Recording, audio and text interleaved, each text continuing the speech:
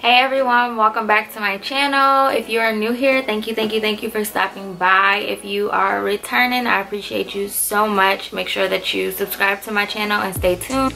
I just wanted to get on here and pretty much talk to you guys about what I do for a living. So I am new to this platform, so a lot of people don't know I am enlisted in the United States Air Force. I've been in the military. It'll be 6 years this upcoming April. When I came in, there wasn't really a lot of information on my career field, what I do specifically. So I just wanted to come on here and kind of clarify what I do if you are looking for maybe a profession in the military. So stay tuned. As you can see by the title, I'm going to be letting you guys know what I do in the military.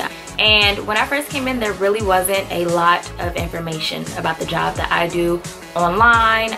I used YouTube, I looked it up, and there really wasn't anything that I could find that gave me an in-depth answer of what I was going to be doing. And I know that when I did sign up and I came in and I went through my technical training and I got to my first duty station, it was kind of a shell shock because I had no idea that my career field really consisted of all these different things. I just want to add a disclaimer. This is not like a military sponsored video.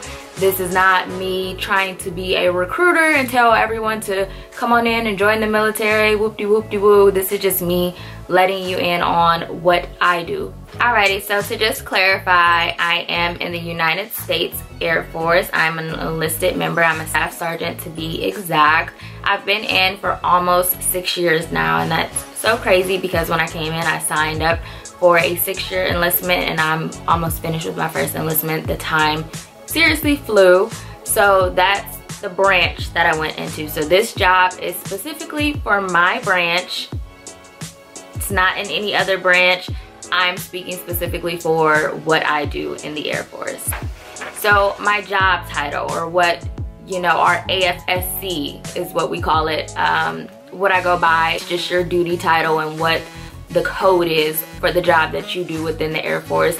Technically, it is a 4H0X1, and that is listed as a cardiopulmonary laboratory technician. And I know you're probably thinking, like, what in the world is that?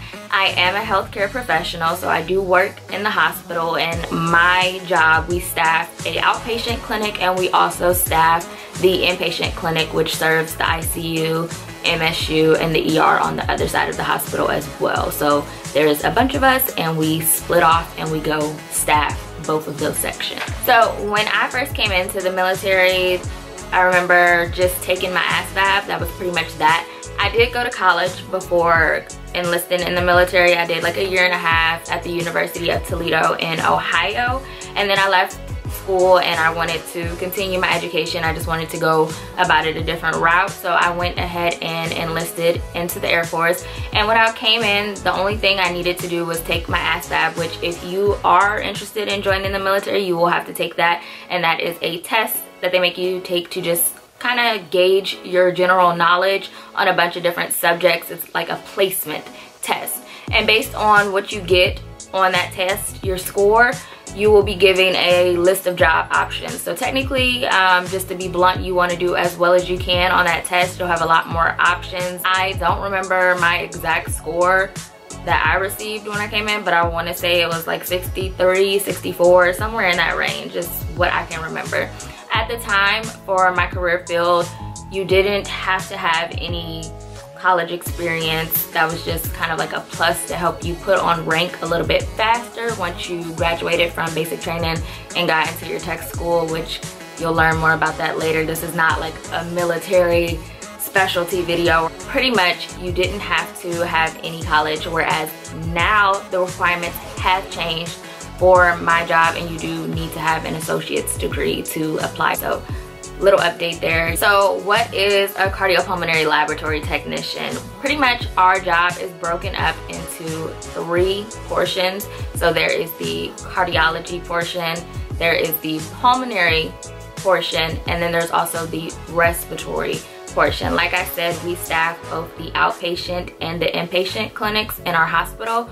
So the cardiology and the pulmonary portions are a part of our outpatient section. So you work in a clinic. If you're in the cardiology section, you will be doing EKGs, Holter monitors, stress tests, echocardiograms, all of those things, and you'll be assisting the physician, you'll be prepping the patient, you'll be running the tests, all of that good stuff. So that's what you'll do over there. So if you're familiar with any of that, anything that has to do with the heart function, that is the cardiology section, and that's what we work under.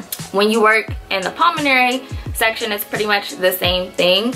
You'll be assisting the physicians and you'll be performing all the tests that we do, which is anything to do with the lungs. When I'm speaking on the pulmonary section, that's what I mean. I'm referring to the lungs. I know a lot of people aren't, you know, familiar with medical terminology, and they're probably like, cardiology, pulmonary, what, respiratory, what are you talking about? So cardiology is specifically anything referring to the heart, like I stated earlier. Pulmonary is referring to your lung functions, and those are the tests that you do in that section. You'll be looking at, you know, trying to rule out obstructive and restrictive lung diseases. So that's what we specialize in. And you are the technician, so you do a great deal of the actual work. You're not diagnosing the patient, I'm not a physician, but we do the testing for our physicians. So we set up everything for our bronchoscopies, our thoracentesis, our PFT, which is a pulmonary function test. It's a baseline test to rule out restrictive and obstructive lung disease, your CPXs, your EIAs, which is an exercise-induced asthma study. All of that we set up for, and we do, and we really like man those functions. The thing that I want to stress about my job is that we are given a lot of control. People think that like, oh, you're just a technician.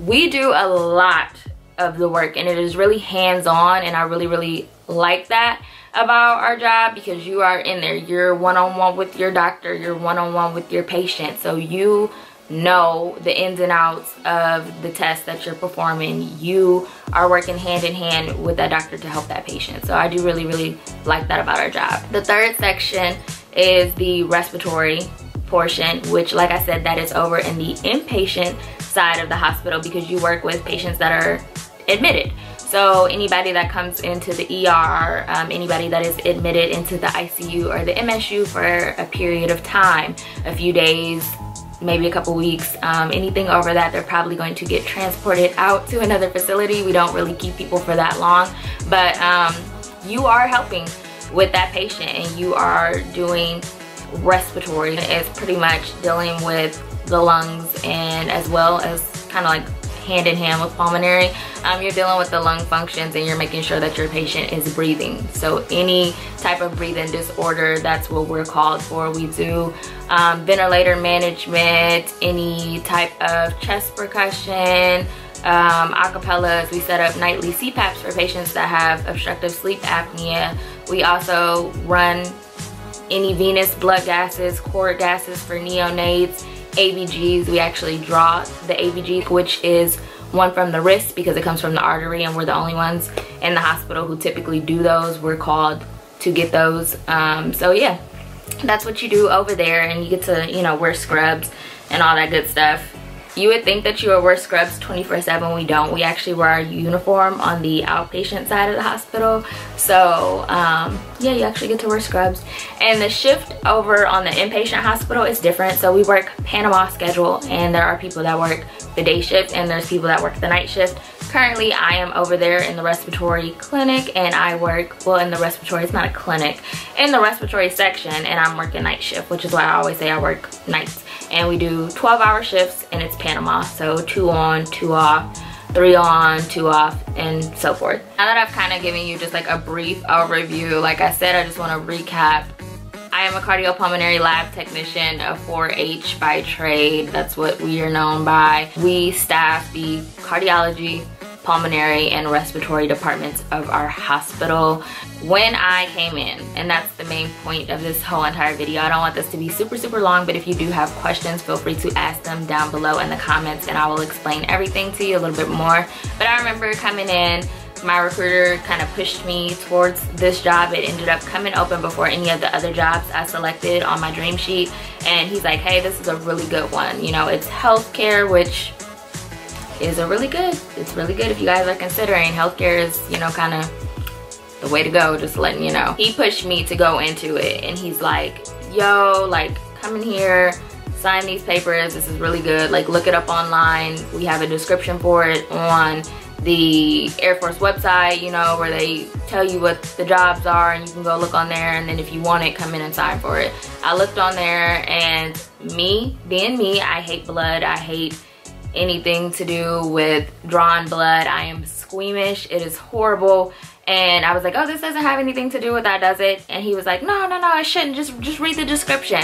And when I went to read the description, it said that I was gonna be running blood. Like, you run and you just assist the physician, and that's that. And I was like, oh, okay, well, the doctor will be drawing blood, and cool, that's fine. You know, I could do that. I could just push the blood through the machine. That's nothing. And then when I actually signed for my job, went through basic, got to my first tech school, which was in Texas, and that was a 3-month training program just to learn all the book work and go through everything. Like, this is this, hey, teaching you how to read EKGs, teaching you just anatomy and physiology, which before I came in the military, I was a business major in school. I still go to school part-time, and I still am a business major.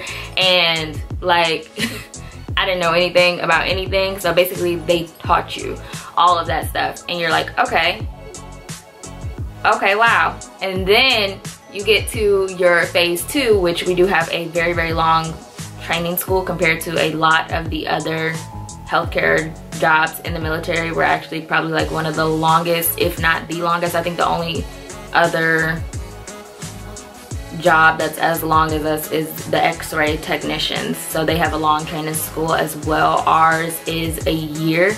So we do 3 months of our phase 1, 9 months of phase 2, and then you go to your permanent duty station and you do 1 year of on-the-job training, which is really just you performing the tasks that you learned over the last year. So when I got to phase 2, that was the more kind of, oh, we actually get to touch stuff. We get to put our hands on things. We're actually handling patients. And like I said, it was a shell shock because I didn't think I was gonna be the person actually drawing the blood. I thought the doctor was gonna do that, and I was gonna be able to just sit, you know, and just, oh, okay, thanks, I'll take that, and put it in a machine and go on about my business. And it's like, no, you are responsible for drawing this. So you are essentially, you know, doing a lot more work than what I thought I was gonna be doing coming in. But honestly, it was one of the best decisions I've made. I think I picked the best job I could have picked for, because my job also set me up for success, not only in the military but in the outside as well. So if I wanted to return to the civilian sector, I do have a trade. So a lot of times, and I'm not saying this for everybody, I'm just saying this is common, a lot of times people will come into the military and will sign up for a job that does not really correlate or doesn't transfer as easily to the civilian sector. So when they get out of the military, it is kind of hard to find your footing and go into whatever your next step of life will be. For me, it's a little bit easier just because the program that I'm in was also accredited with the military. So we were able to test for our state boards. We're allowed to sit. So after you have completed all of your requirements and you get your associates through the Community College of the Air Force, you are then eligible to test for your board. So I'm a certified respiratory therapist. So I can go work at a hospital on the outside doing respiratory therapy. And if you know anything about the medical field, that is a very lucrative position. It's good to be able to go and transfer into a medical field. As you know, that's always in high demand. Everyone's always sick. Someone's always sick somewhere. So you'll always need someone.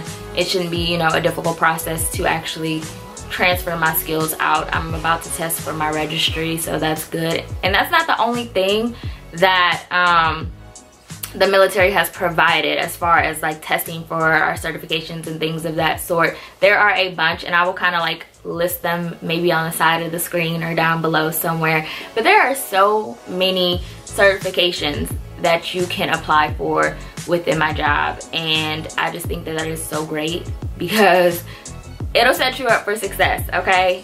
You should not have a problem going out into the civilian sector and getting a job after you leave from, you know, being in the Air Force, especially being in my career field specifically. So sometimes there are people who, you know, stay and they do 20 years in the military and they retire, and maybe they'll look for a GS position or come back to base where they can work. There are other people like me who plan on just doing their enlistment and then transitioning back into the civilian sector.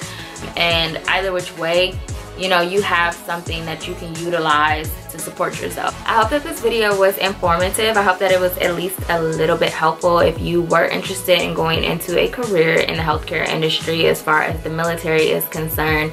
And then also if you are interested in my job specifically, maybe you're in the process of joining now and you can't really find a lot of information in regards to what a 4H is.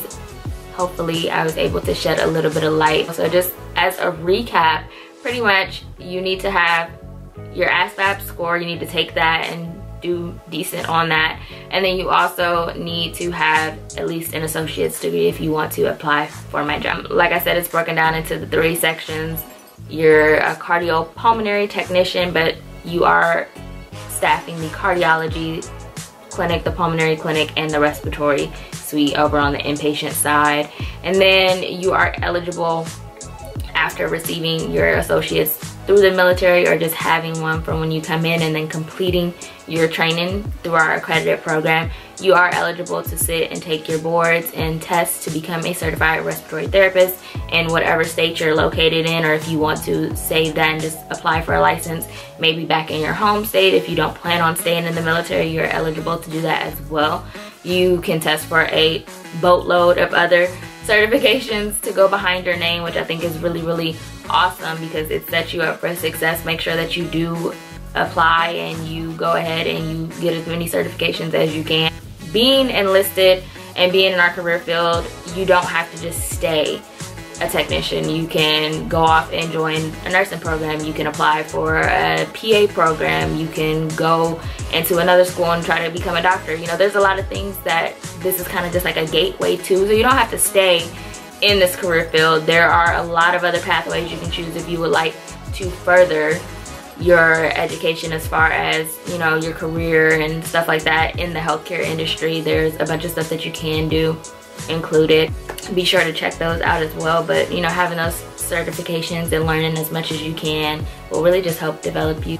Alright guys, so I hope that this video was really, really helpful. I hope that I shed a little bit of light. Like I said, there wasn't really anything on YouTube. I know there are people that I work with that are making videos as well, so I'll go ahead and I'll link them down below if you want to go watch their videos where they talk about what we do, and maybe if I wasn't very clear, they'll be able to help you out a little bit.